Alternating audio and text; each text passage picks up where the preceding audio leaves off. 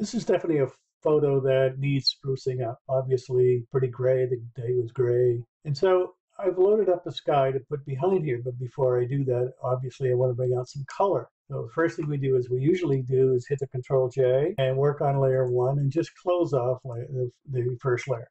So we're going to be working on layer one here. Now, as I've said before, rather than going and doing all sorts of enhancing and so forth, what I want to do is to go, remember this, we're layer one. I'm going to go to quick. I'm going to color right here. And this is what's the current photo. I'm going to move it up a bit. You can see the difference in color. But if I move it right to here, that's just about where it should be. So I click on that and go back to expert mode. And a lot of the work has been done for it. Tons of work, as a matter of fact. Because this is just about the color of the bricks had it been on a sunny day. So now what I want to do is to go to the magic wand tool and make sure that the tolerance is way down to about, say, 8 or 9 or whatever it is, and just click on that. And there you can see that it's selected all of the sky. And so at that point, all I have to do is to go edit and say delete. And so I go to the photo bin. I just move this sky right up into here. And while I'm still on layer one, let's go back to layer one. And now we can move the sky. So go to move, go to the sky layer, and just move the sky up. And you can see these little handles here. So I'm just going to move this over. And this little handle over here, right there. And now, for example, you could move that sky up and down and so on and so forth. As a matter of fact, if you wanted to, you could make it thicker and move it up or whatever. Okay. So that's, let's say that's our new sky. And you notice that it's covered everything. And we say, okay, so now what we're doing is we have these two that we're working on. We have an option here of just saying, now let's, with the shift key, go up to here and say merge visible. And now you can see that now we're just working on one layer again. The sky and the village are now one. So now what do we want to do? There are things that I would like to see done to bring out even more of the color. One of the things I'd like to do is to select these roofs here and put a little bit more color into it. Not I'm just talking about a little red or whatever.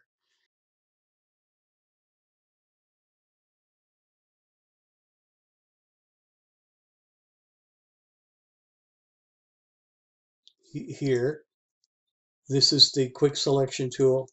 And let's select right here that roof, this roof, this one right here, this right there, and right there. Now, notice that we've over selected some of these areas. And oh, by the way, here's another little roof here. Good. Now notice that there's an over selection in some of these areas. So all I'm going to do here is go to the Alt key and just take away some of the over selections. I'm over selected here, over selected here. There's an over selection underneath here, and an over selection here. Okay. So, and here. Okay, so you see where I've selected, and even now I can just go and select that little, and now I hit a Control J. And you can see what's happened here is that all I've got are the roofs and some of this. And I'm not going to worry too much about that. But if you over selected, you could come here and just take away this just by erasing it with the eraser tool. Okay.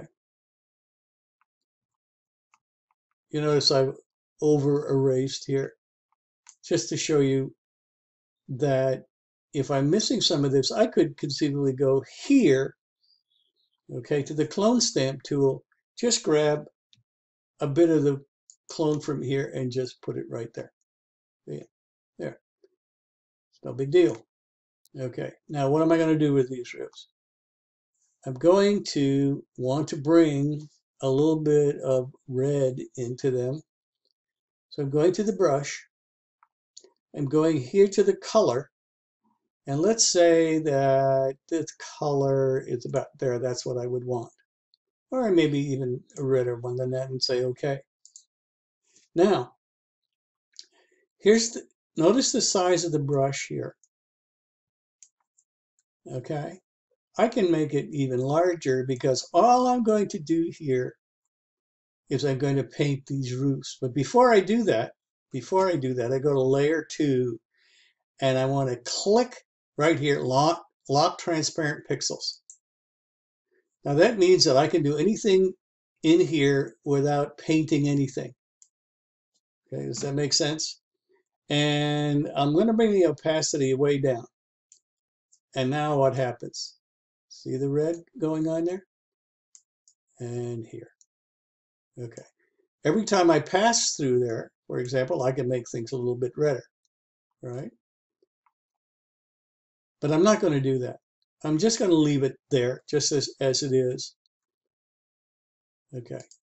Now, notice that the roofs are not any redder than they were before until I take layer 1 and move it under. And there you have it. So now we've added a little bit of red to the roof lines. Okay. Next, let's go back to layer 1 right now. That's where we're gonna and just get rid of this for now. And what I want to do is to bring out some of this orange in this tree. So here's the trick. Let's go to the magic wand and start by selecting, and don't have contiguous, and start by selecting the orange. And notice what's happening here. And every time that I click while holding the shift key, it increases the color a little bit. Okay, so you see the orange here is now being increased.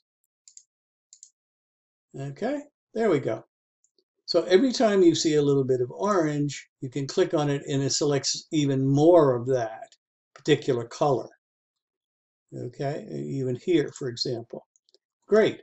So if you look now at this and you say, okay, what do I want to do with that? Well, I want to make it a little bit more colorful than the orange that was on there, or you could use any color, for example. You can hit a Control-J. And now what you have on this layer is this. This is where the orange was, where the tree was. There's some other oranges everywhere, but that's not what you want. You want to select where those little flowers or leaves on this tree. So I'm going to go here. I'm going to go and take some orange, this one here, for example, or even a little bit lighter.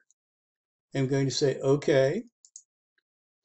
And now I'm going to go here to the brush, just like we had before. I'm going to lower this and I'm going to have the opacity just about there. Okay, and as a matter of fact, I can make the size of the brush even larger. And now watch what happens. Whoop! Here's what I was trying to avoid before was the fact that if you don't lock the transparent pixels, it will color everything. So what I'm going to do here is to go Edit, Undo Brush Tool. It takes that. Now I'm going to this layer 3, and I'm going to lock the transparent pixels. All right. And now I'm going to go and just go over where I think the tree was. That's one. And then I'm going to go over it again. And I'm going to make it a little darker. Okay. and maybe just a little bit more. There we go.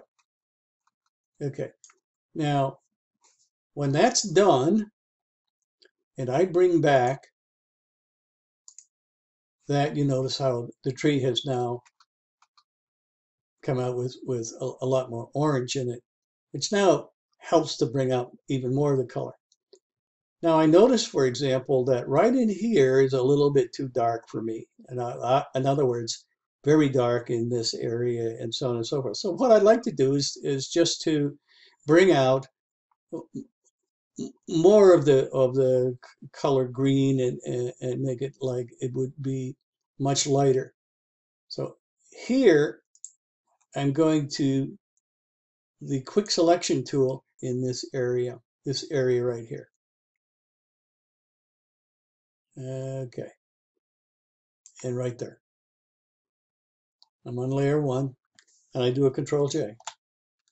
And now I have a layer with only this area right here. So if I go to quick now and I do exposure, and I can increase that exposure right to there. No, not any more than that. And say okay, and go back to expert. All right, so as you can see now how much more light I have just in this particular area. And that's it. So we went from, I'll do just a revert quickly. We went from that to this. That's quite a difference.